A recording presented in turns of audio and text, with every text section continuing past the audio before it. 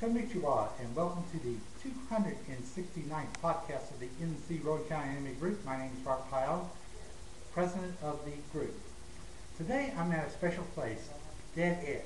Now this store just recently opened here in Salisbury, and it's on East Ennis. And I want to take the time to show you the wonderful anime stuff that you can go purchase at this store.